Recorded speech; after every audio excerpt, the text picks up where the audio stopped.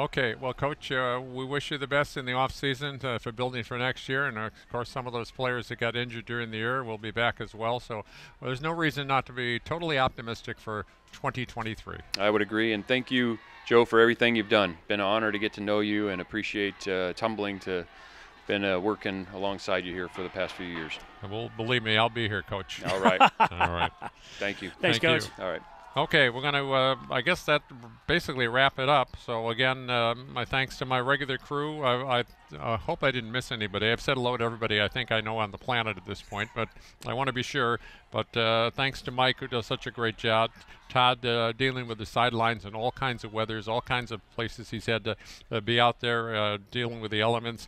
Our network coordinator, Anthony Sandoval. As I said, my son Dan is just one of the members of the family that have handled jobs with me as spotters, statisticians, all three of them, Dan, Jim, and Rob. And Lee Clark has been my spotter now for, 15 years, something like that. How many? 17 years. He knows it better than I do, of course. And all of them have been part of this wonderful experience. Mike Rapishka as well. Thank you all. Stay tuned. Hal Ramey is next. Bye.